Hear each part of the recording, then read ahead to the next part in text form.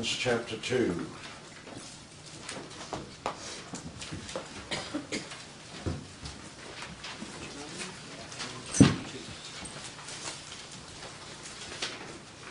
We want to begin this morning just with to give you an outline on the whole question of sin, because this is one of the issues that God's people are still wrestling with, the whole question of sin. And so we need to understand what sin is. We need to understand how it affects our life, and whether today we should be still walking in this thing we call sin, or whether we should be walking free from it. Actually, the Bible is very clear on these things, but there are some issues that you need to recognize today.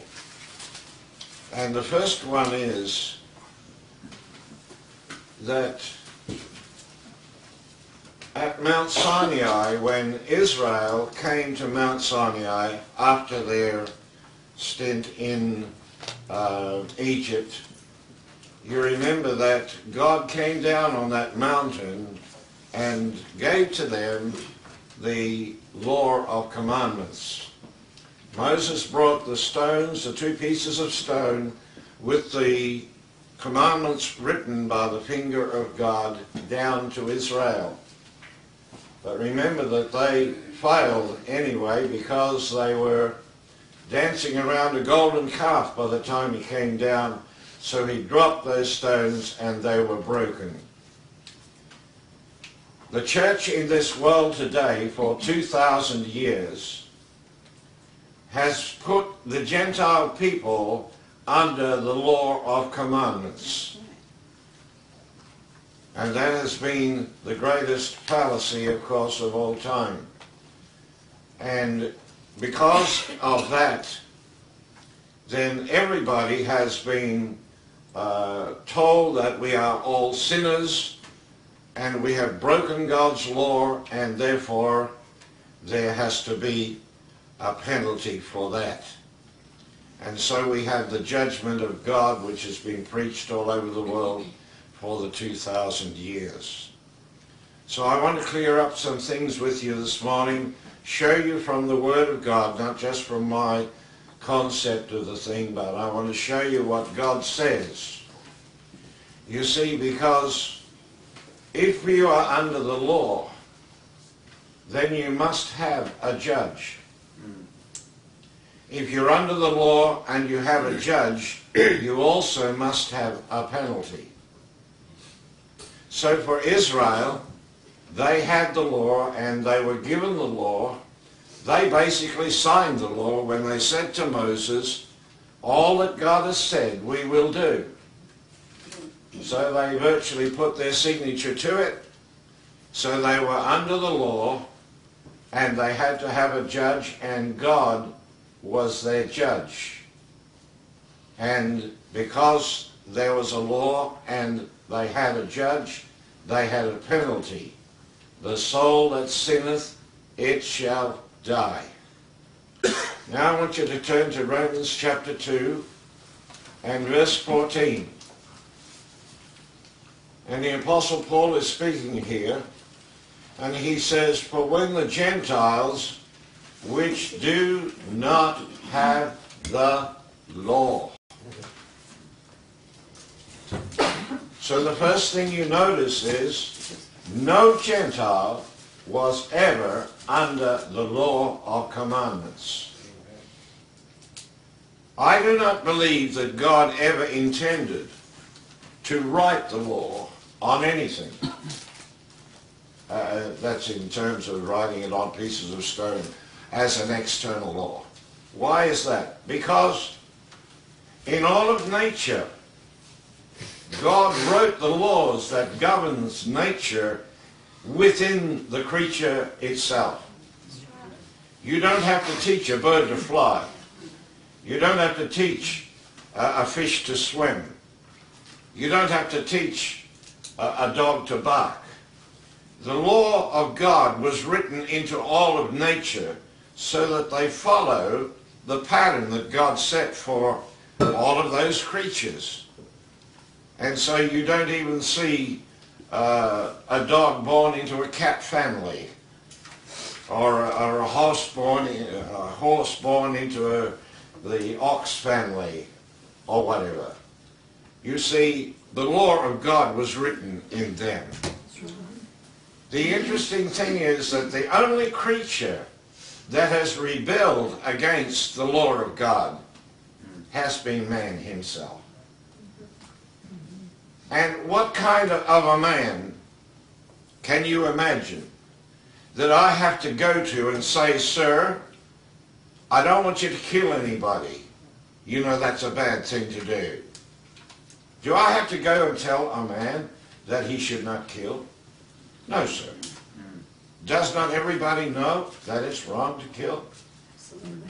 Should I have to go to somebody and say, listen, it's not a good idea to commit adultery. You know, you really should not do that. Should I have to tell anybody that? I don't think so. We know all of those things. We don't need anybody to tell us that those things are wrong. But for Israel, because they were a people that were disobedient right from the beginning, the very men from which the tribes came fought and argued amongst themselves. And remember that when Joseph was born, and he was the priest of the family, that the father made him the priest of the family, that the brothers hated him, they were going to kill him. Sure. And they were the leaders, or they were the ones from which the tribes of Israel came. So you see, God had to give them a written law. But I want to tell you, if you have teenagers, if you wrote that law and put it on the wall of their bedroom in, 12-inch size letters, do you think that would make you children holy? No. I don't think so. But the point I want to make this morning is that no Gentile has ever been under the law of God. You got that? Paul says here, and the Gentiles which do not have the law. Now, I'm not saying that the Gentiles are lawless.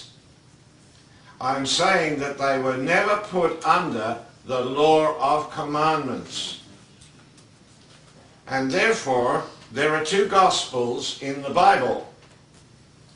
And for some of you, that may be quite a shock to understand that. But there are two gospels because there had to be a gospel that suited those that were under the law, and there had to be a gospel for the Gentiles who are not under the law, because the whole concept of sin is totally different between those two. For instance, if Israel sinned, they broke the law. John, in his epistle, because he wrote to what we call the dispersion, that was Israel when they were scattered around the world, he wrote to them and said, sin is the transgression or the breaking of the law. And so that was Israel. When they sinned, it was a legal issue. You understand? It was a legal issue because it came under the concept of law. Now, if you get pulled up by the State Patrol Police there out on the highway, and you're doing 100 miles an hour in a 50-mile-an-hour zone, and you say, but please, sir, I wasn't thinking, I didn't really intend to do that. Please, give me a little bit of grace here. He's just going to tell you, sir, you've broken the law, and you must pay the price, the penalty. Why? Because under law, there is no grace. You cannot have grace under law. Because if you break the law, then you are guilty. There's no question about it. If you break the law, you are guilty. So therefore, you cannot have grace. If you want to enjoy grace, then you must not be under a law. You cannot be. So, let's go over the page. We're in Romans now, and chapter 3 and verse 19. I want you to follow this because as I travel the world and meet so many different kinds of people and people from various church persuasions and what have you, this is a real issue, and I want you to settle it in your heart and in your mind today. It says here in verse 19, chapter 3, we know that whatever the law says, it says to them that are under the law. So Paul is making it very clear that there has to be a distinction here. He said that whatever things the law says, it will say to those that are subject to that law. For instance, if I drive here in the United States and I drive on the left-hand side of the road, if I don't get killed, the police will probably pull me up and say, hey, you're breaking the law. I say, what do you mean? Well, you're driving on the wrong side of the road. I say, no, I'm not. I'm driving on the left side of the road. I come from Australia because that's our law. He said, but sir, I'm sorry. You're not in Australia now. You're in the United States. Therefore, you come under the law of the United States. You understand? We are not Jews in the biblical sense. We are Gentiles. And therefore, we were not under the law of God. So therefore, the law as a law does not apply to us. Therefore, I cannot break the law. I am a Gentile. Now, it doesn't mean I cannot sin. Don't run away and, get ahead of me. I know you'd like to ask me 20 questions right now. I'll answer them all for you, but just wait and listen. The law is applied to those that are under the law. If Paul says the Gentiles were never under the law, then we were not under that law. Therefore, the law does not apply to us in terms of its legal stature. So he says those that are under the law are those to whom the law has been given. Therefore, he says in verse 20, by the deeds of the law no flesh shall be justified in the sight of God. For by the law is the knowledge of sin. Most Christians in the world today have a consciousness of sin. And if you have a consciousness of sin, I will tell you one thing.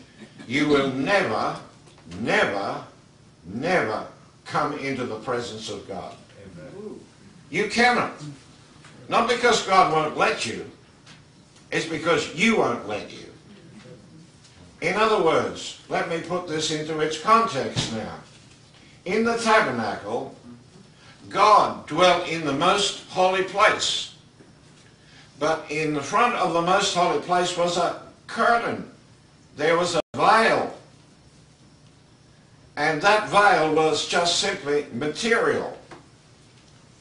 Tell me, do you think God put that veil there to keep people out? I don't think so.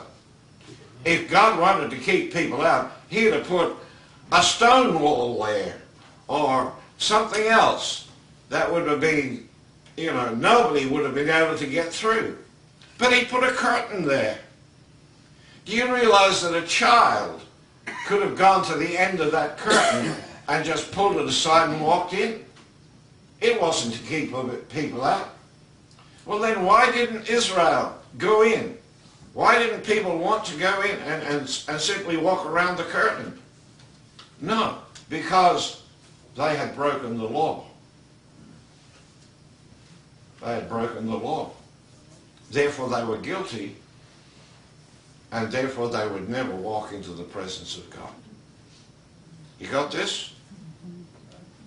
And I want to tell you today, there are many Christians who have never been in the presence of God. Amen. In reality. Amen. Or you've closed your eyes and you've prayed, you know, and you may have been in meetings where the presence of God is, you know, has been felt by many people, but you would never have been in the actual presence of God. Because when Adam took the fruit of the tree of the knowledge of good and evil, for I don't know how many years he'd been in that garden, but he had walked with God and talked with God. He was one with God. He fellowshiped with God. He was absolutely one with God. When God looked at him, he saw himself. When Adam looked at God, he saw himself. You see? But when he took the fruit of that tree, he's hiding from God behind the trees. He's not walking with God. Well, God now, he's enemy. You see? And I want to tell you that the church in this world has put all Gentiles under the law, and therefore they believe they are sinners in the sight of God. And the best they can say is, well, of course, I'm a Christian today, and I've been saved by the grace of God. Well, I say, do you still sin? Oh, yes, doesn't everybody? No, they don't. So you see, we have this problem that we have been kept out of the presence of God because we believed a lie. That's true. Okay, don't run ahead of me. We're going to cover a lot more yet. It says here, the righteousness, verse 21, of God without the law is now being manifested. When the Apostle Paul talks about righteousness, how do you become righteous? In 1 Corinthians chapter 15, verse 34, if you want to put it in your notes, the Apostle Paul says, awake to righteousness. What does he say? Wake up and you will discover you are righteous. You got that? Wake up, that's all. God said, Abraham, count the stars. He said, I can't, Lord. He said, so shall thy seed be. And the Bible declares that God credited Abraham as being righteous. How did he become righteous? Did he stop sinning? No. He believed God. And I want you to believe God today because it's going to set you free if you can believe God. Amen. So it says here now, I want you to look at chapter 4 of Romans. So we're not going too far here. It says in verse 15, because the law worketh wrath. You know, the law worketh wrath. Why? Because the concept is that if you break the law, God's angry with you. And how many Christians in the world today believe God's angry with them? Oh my. I meet them everywhere I go. And that's why we have an angry God that's being preached all over the world. For 2,000 years the church has been preaching an angry God. He's angry with everybody. Why? Well, we've all broken the law. I don't think so. Now listen to what it says here. Verse 15, the law worketh wrath, but where there is no law, there is no sin.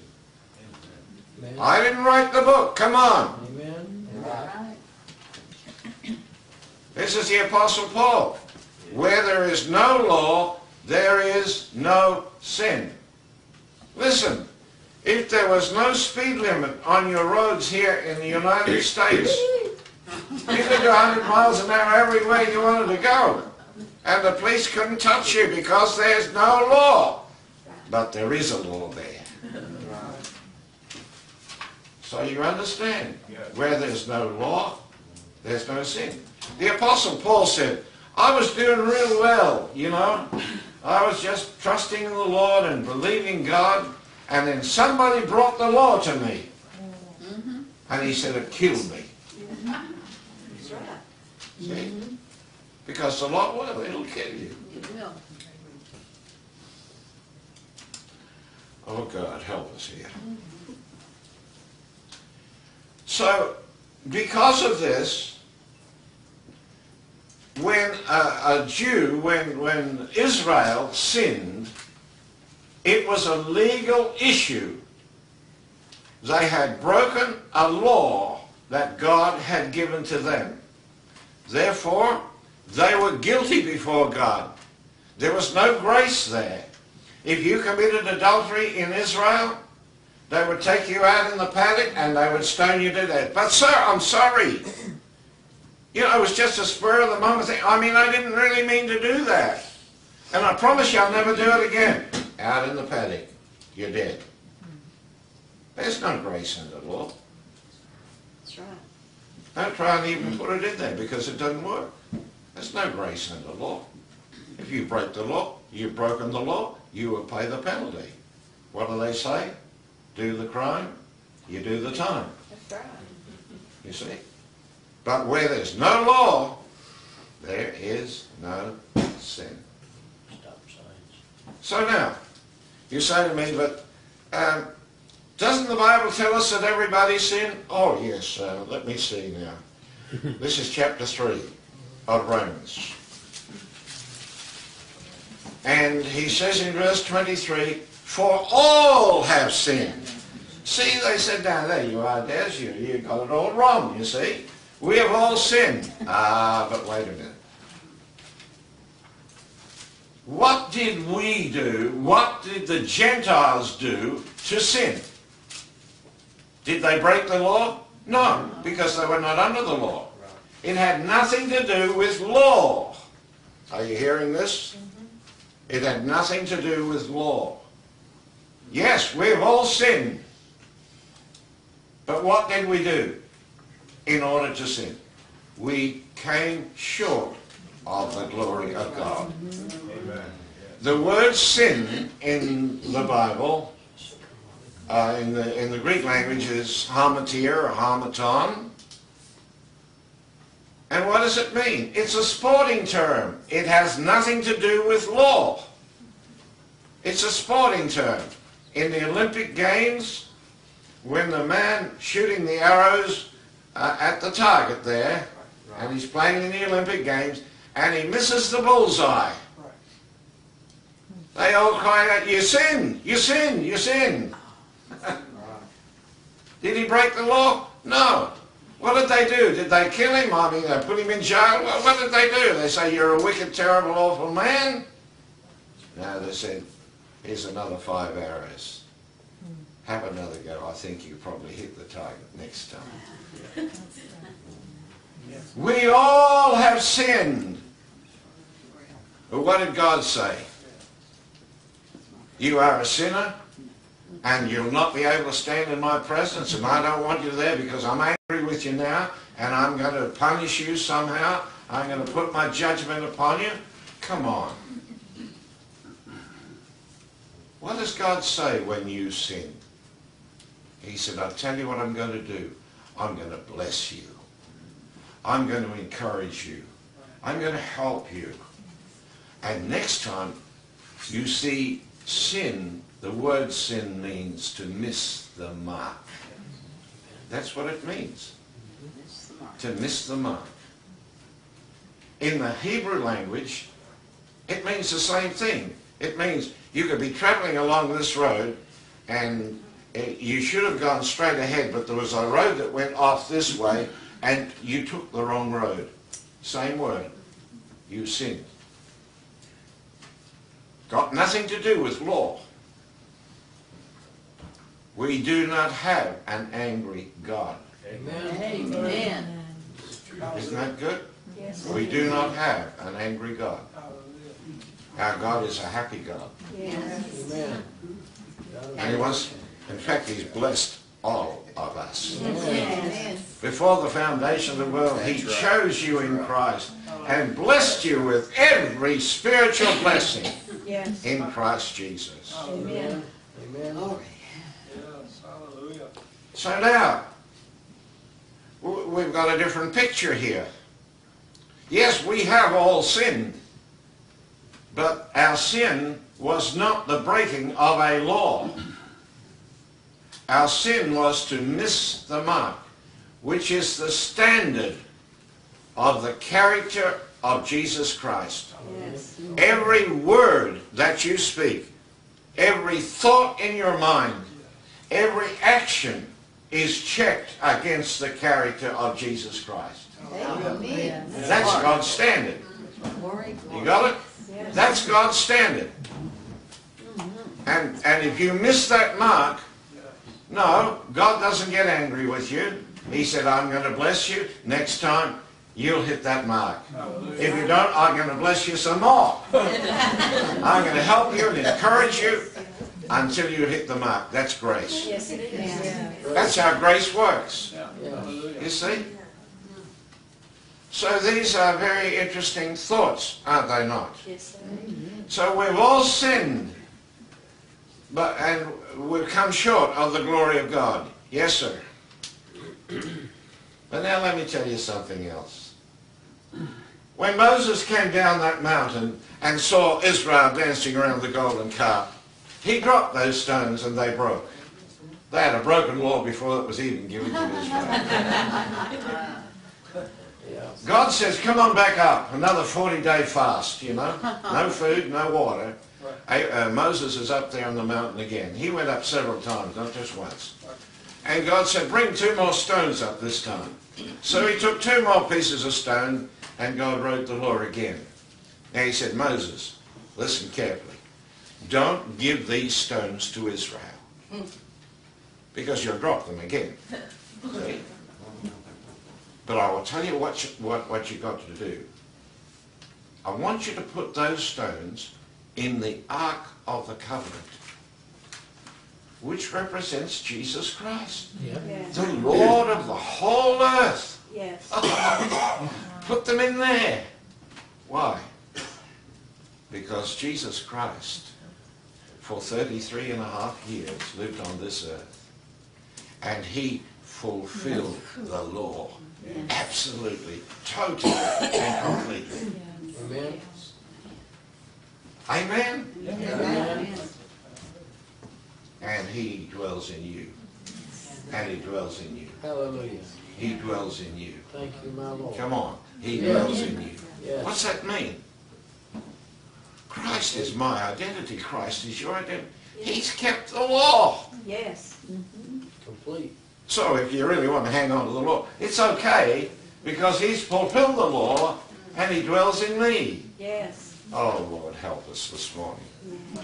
Lord, just give us the ability to receive your word and to let it function in us, because I want you to be free this morning. Amen.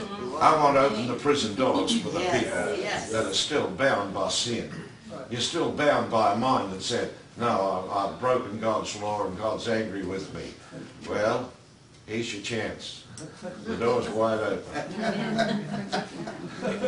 So you see, the stones were put in the Ark of the Covenant. Jesus Christ has fulfilled the law totally and completely, and he dwells in me. Therefore, as God sees me, I have never sinned, That's right. Amen. and neither have you. Thank you, Lord. Good news. Good news. If Christ is your identity, has Christ ever sinned? Tell me. Come on. No. Has Christ ever sinned? No. Well, then you haven't sinned. Come on, you see. We have, this mind has gotten around. We've got all these verses about God's judgment and everything, and it filled our mind until we couldn't possibly think that we could be sinless in the sight of God. That's right. As a matter of fact, the prophet said, God's eyes are so pure that they cannot behold evil That's right. or sin. He can't even look at it. He doesn't even see it. And you see, when your eyesight has been corrected by the Spirit of God, when you look out into the world, you will not see evil either. That's right. Because there is no good and evil Right. in God's world. Amen. He never created it. He never created evil. Therefore, there is no evil. Evil is a concept of the human mind, of the natural mind. That's all it is. It's a concept. If I came up and cut you with a knife, you'd say that's evil. But you can go to a hospital and a doctor can cut you from here right down to here and open up your chest and take your heart out and do a whole lot of stuff and put it all back. And that's good. But he's cut you. That's right. Oh, Lord. Amen. There's no evil Amen. in this world. Turn to chapter 9 of Romans. I'm just trying to follow the Lord here to see what he wants to say here.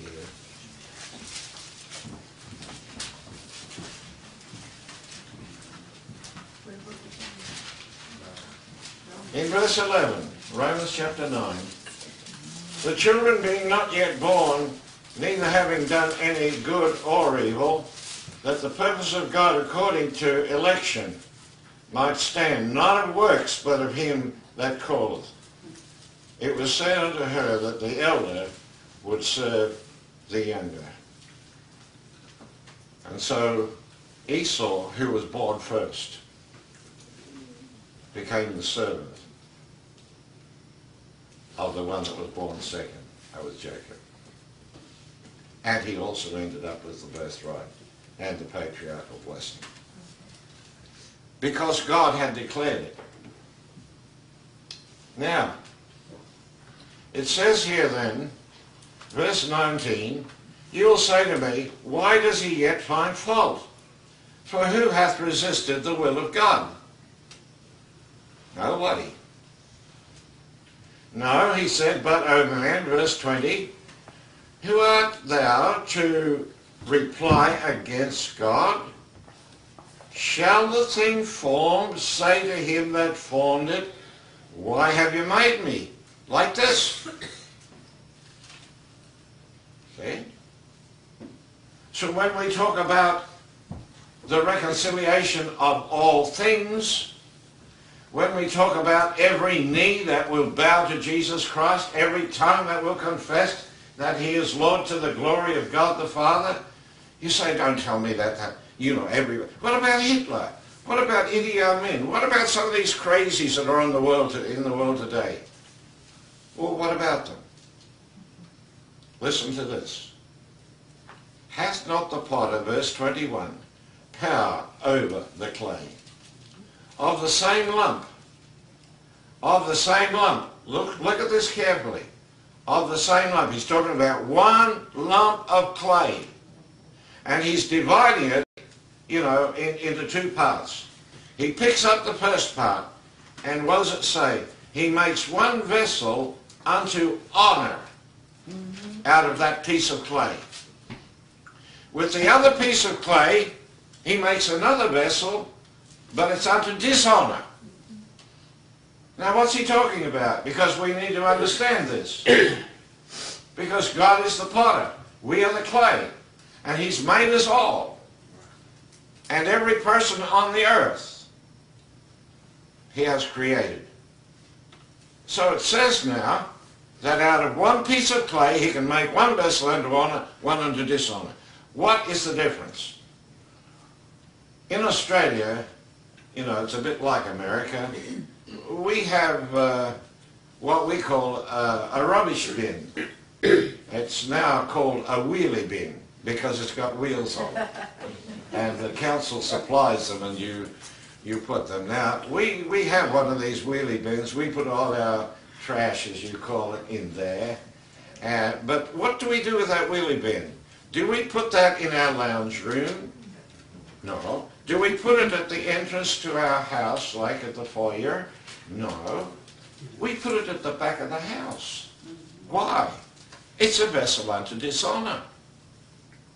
But is it necessary? Oh, of course.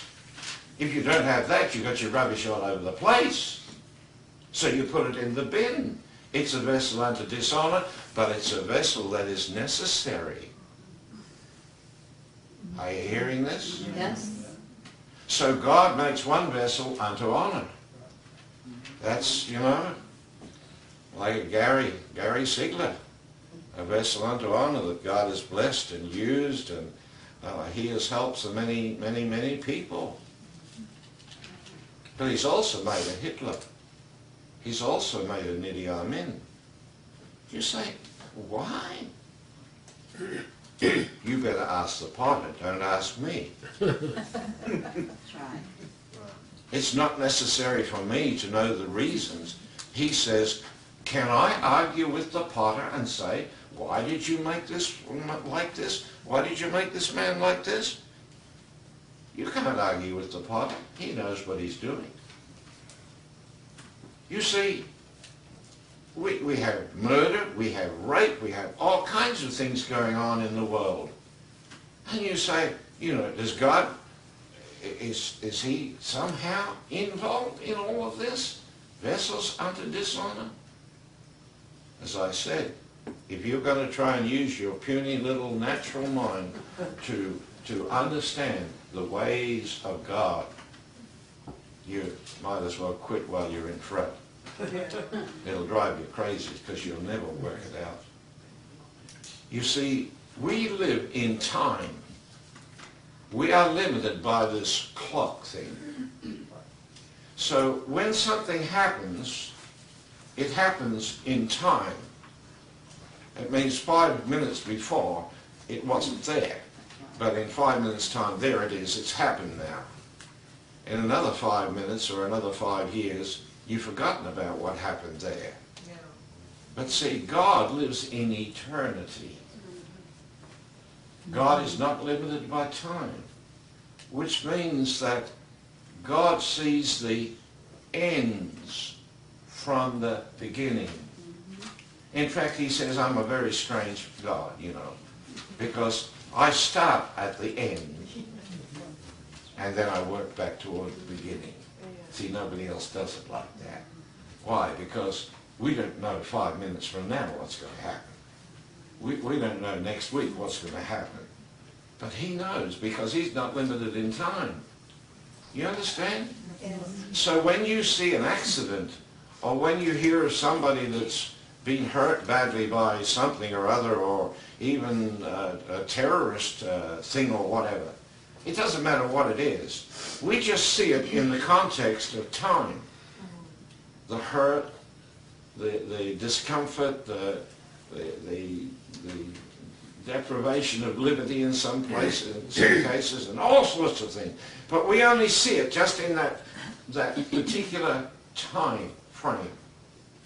We don't see what the effect has been on many, many other people. For instance, you have a car accident, somebody was killed. You say, oh, somebody died. Yeah, but what about their family? What about their relatives? What about their friends? They're all that were affected by that thing. See, we don't understand. But see, God knows the ends from the beginning of every experience that's on this earth. He knows. And everything is working together. What does the Apostle Paul say? All things work together into good to them that love God. Why? Because if you love God, you're not going to argue with God why he did this, why he did that. We love God because I believe my Heavenly Father knows what he's doing. Yes. Amen. You see? I don't have to be able to explain to you why this happens and why that happens. I don't have to be able to explain that to you. All I know is my Father is a loving Father. That's right. And I want to tell you, anything that he allows to happen has a good reason behind it. But we may not know that reason until we are in the glory with him. Then perhaps. But I won't even be asking him then, because I know, shall not the Lord of all the earth do right? Yes. You see? When you start to attribute all the accidents and all the people that have been killed in war, and like in Kenya just recently, 300,000 people in refugee camps now, and you think, God, what do you do? You know, you allow all this? See, he knows the ends from the beginning. Right. Don't argue with God. He says he can make one vessel unto honor and one unto dishonor. He knows what he's doing. But every vessel on this earth, listen, every vessel on this earth is where they need to be doing what they need to be doing. Yes. Amen. And only God could run that show. Amen. You see? Only God. Don't try to put yourself in the place of God and say, well, you know, how can I work all that out? No. Only God could do that. And my God is a loving Father. And Jesus Christ said, I haven't lost one Father that you've given me. That's right. The only one I've lost is this crazy mind that has messed things up for many, many people. Right. And many times our problems are really of our own doing, because we will not trust God, we trust our natural mind. So it's so very important for us. So we're beginning to get a little bit of a picture here. Now I want you to turn to Galatians. The Epistle to the Galatians. And this is the Apostle Paul again, of course. And in chapter 1 and verse 16,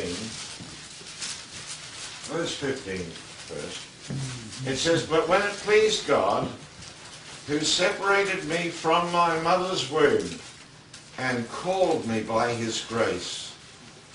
You see, there are many things that God is doing in the earth, and this is one of them. He's calling people today. He said, when he separated me from my mother's womb and called me by his grace to reveal his Son in me. That is the divine purpose of God for everybody on this earth.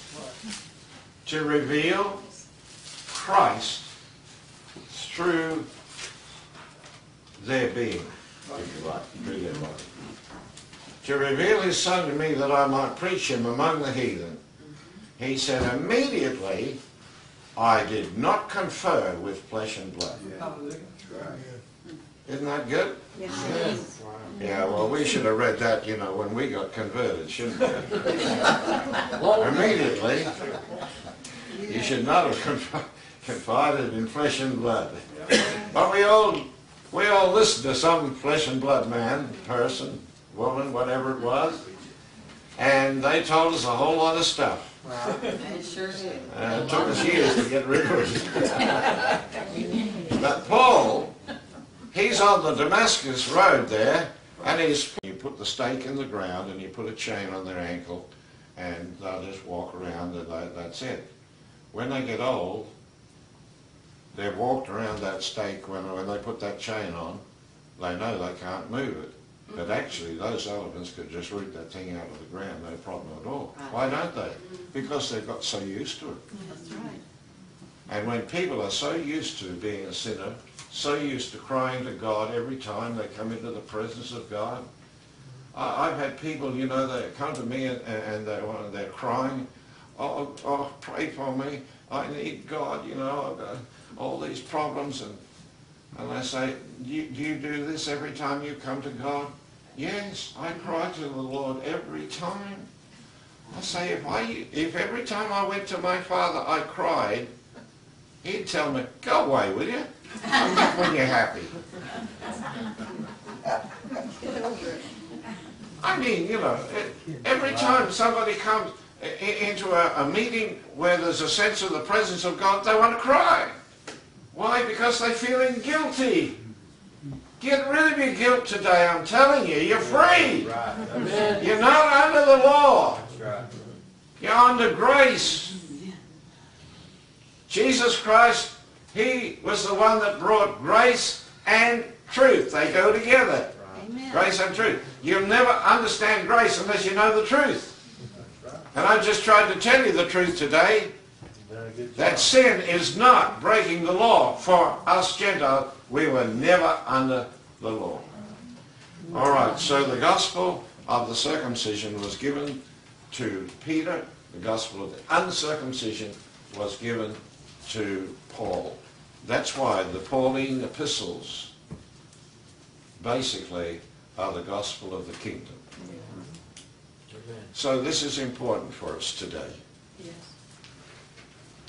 It's important because there are so many things that are attached to this. Now I want you to go back to Genesis chapter 2. Genesis chapter 2. And here in verse 21,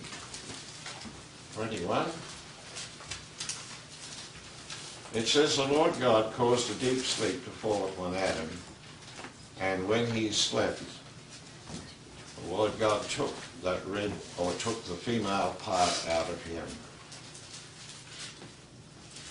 The woman, separate from the man, is part of the Adamic dream world. The woman, separated from the man, is a part of the Adamic dream. God never created a woman. But in our world, of course, you know, the division between the sexes is very, very prominent. And in many of the countries, the third world countries particularly, the woman has suffered terribly as being kind of second class.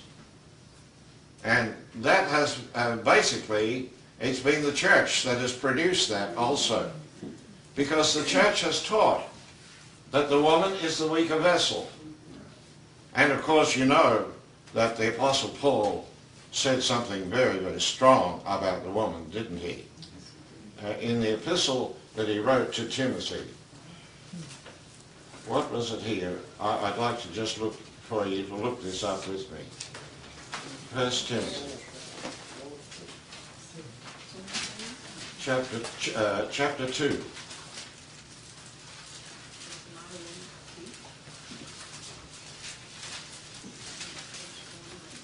For Adam,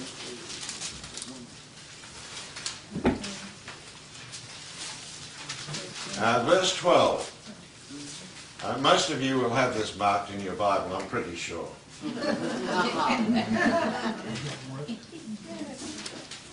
It says that I suffer not a woman to teach, nor to usurp authority over the man, but to be in silence. Lord help us. What was Paul really saying? You see, this is what I'm trying to get over this morning. That we read the Bible, but we only read the ink on the paper. That's all we do. That's a fact. We have never stopped and said, Father, you're trying to tell me something here. I can't actually see it with my eyes, but I know you're trying to tell me something. And if we can hear his voice, this is what he's going to tell you. Paul is not here telling us that the woman per se, that is just the woman as a female, is not allowed to preach or teach. That is not what Paul is talking about. Because there are many in the Bible, I mean, you know, there are many prophetesses in the Old Testament and women of leadership in Israel. There's quite a few there. You can go through them for yourself. What was he saying? He's talking about the woman taken out of the man. In other words, He's talking about the living soul. Amen. Well, if he's talking about the living soul, he's talking about everybody. Because we all became that woman. Everybody on this earth became the living soul. And that means that we were living out of a portion of what we should have been living out of. And the main part of what we should have been living out of has been totally ignored. That is the Spirit. That's our identity, and that is the whole concept of God Himself is locked up in that Spirit. All the potential of God is not vested in the soul of man, it's vested in the spirit of man. Amen. Right? But as a living soul, we are living out of our own capacity to think, to understand, and whatever we can do. So you see, he wasn't really talking just about the female sex and saying, no, you're not allowed to preach. He was saying, I don't allow anybody, man or woman, to get up in that pulpit who is living out of their soul life and to preach. Amen. Well, brother, that's going to put a whole lot of preachers out of business today. I tell you, that'll put a lot of preachers out of business because they're just simply preaching out of their soul life. In other words, they've been to Bible school, or they've been to the theological seminary, and they've come back with all the knowledge and their degrees and everything else, and they simply put their sermons together. It's soulish. That's right. I'm not saying it necessarily has to be bad or evil or wicked. I'm just saying it's soulish. It doesn't contain the very essence of God, because that's in the spirit, not in the soul. Amen. And we all became the living soul. So you and I have got to put this thing back together again. So you'll notice here, of course, in chapter 3.